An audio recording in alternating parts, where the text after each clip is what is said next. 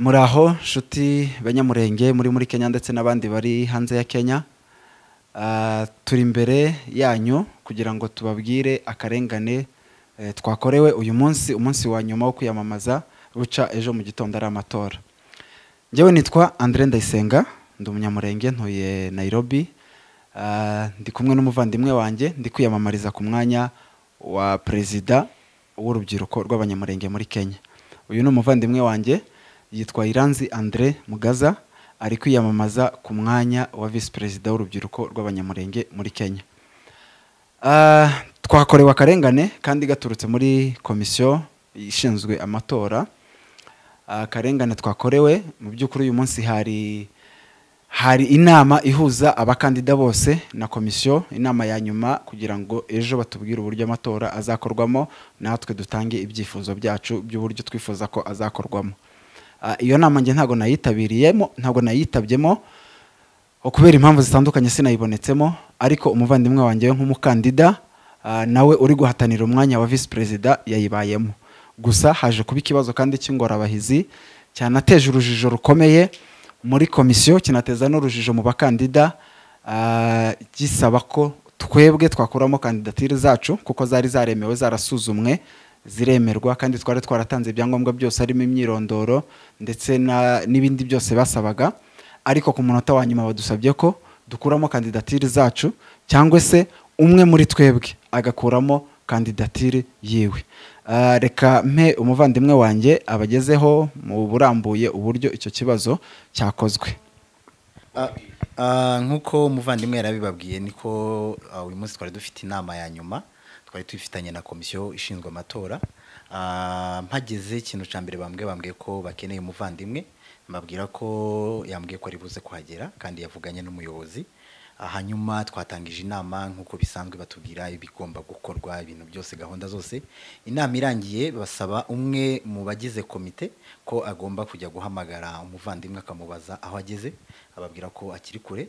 Hanyuma komite isaba abakandida ko baduha umwanya bakavugana nanjye.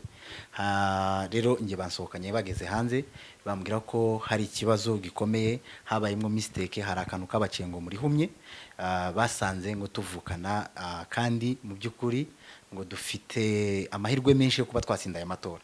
Rero bikaba byabaye ngo ikibazo ngo bicaye nka komite batekereza uburyo bashobora kugikemura, basanga solution ari ugukuramwe umwe. Bari bahisemo gukuramwe umuntu umwe, ariko basanga bagomba kuduha amahirwe kugira ngo twebwe tubiganireho tubaheze umwanzuro. Hanyuma rero nge nabasabye, hari ibibazo nababajije, nababwiye ko mu by'ukuri bitumvikana ku munota wa nyuma kutubwira ngo dukuremo kandidatire yacu kandi twaraciye imbere ya kanama gashinzwe kugenzura ibyari bisabwa, twari tubyujuje kandi ntabwo twigeze duhisha identite zacu, twagaragaje imyirondoro yacu. Mu by'ukuri nta muntu twigeze duhisha ko tuvukana.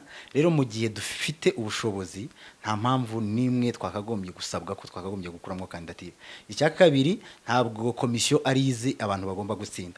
Komisiyo ntabwo izi umuntu uzatsinda. Niba dufite ayo mahirwe twaba tubifitiye ubushobozi, ntabwo byakabaye kuba ikibazo muri komisiyo, kubera ko mu byasabwe ntabwo bigeze bavuga ko harimo imbogamizi y'abantu bavukana.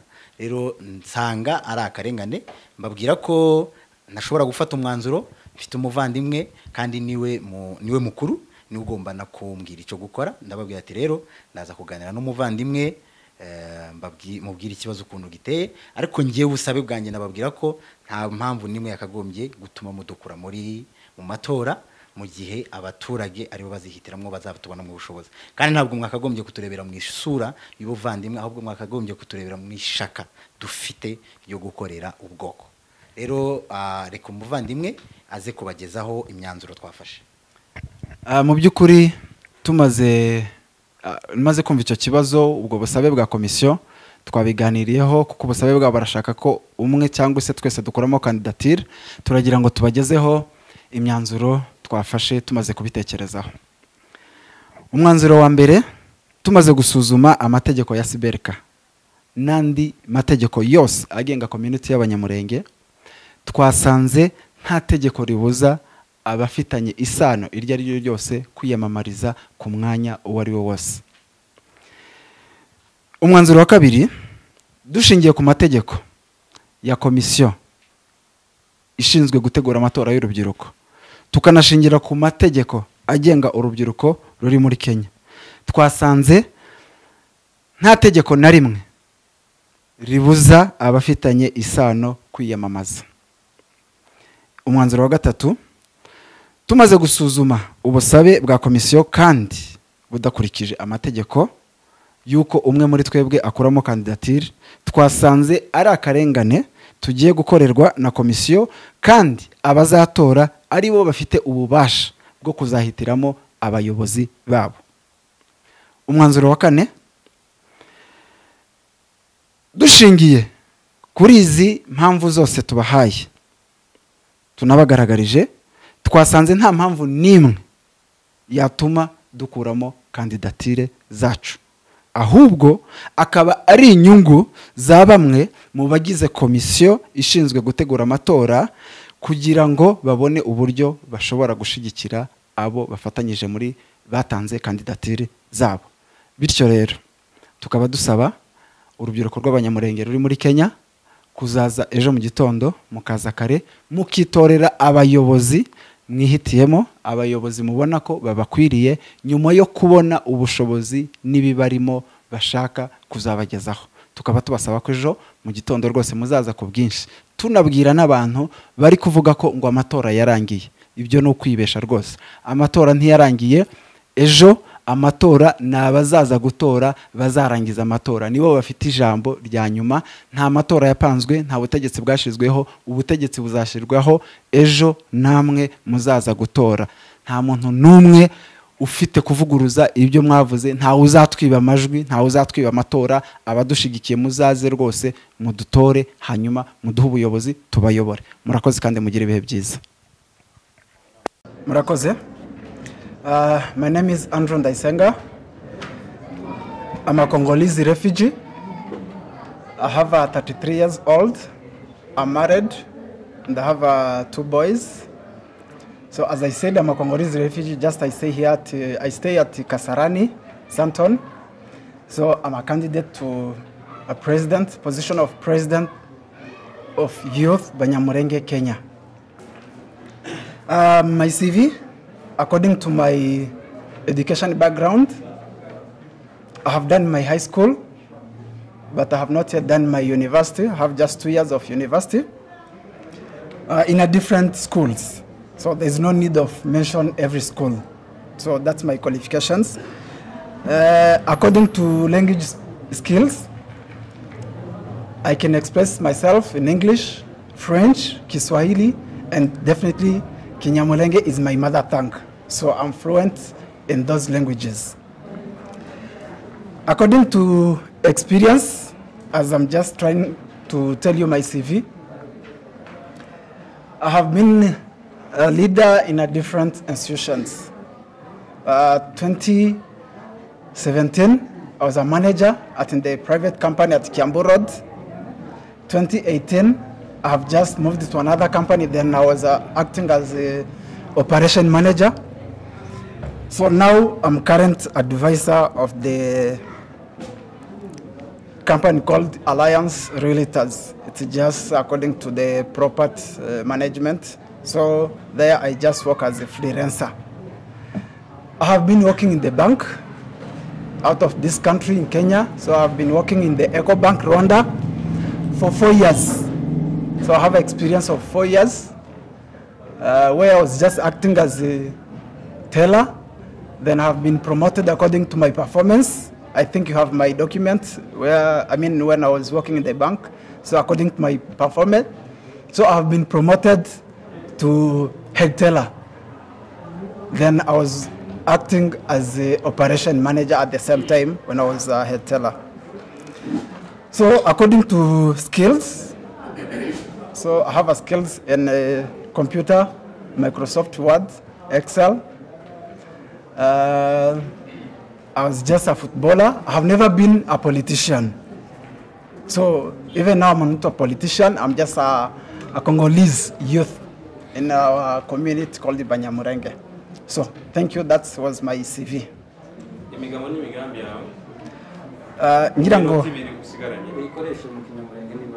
Yeah, Murakoze.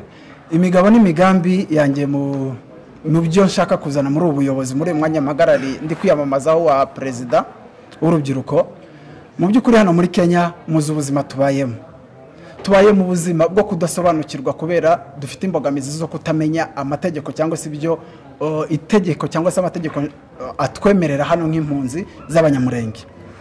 Icya mbere nshaka nzashira imbere kiri ku murongo wa mbere ni ugukorera ubuvugizi abanyamurenge.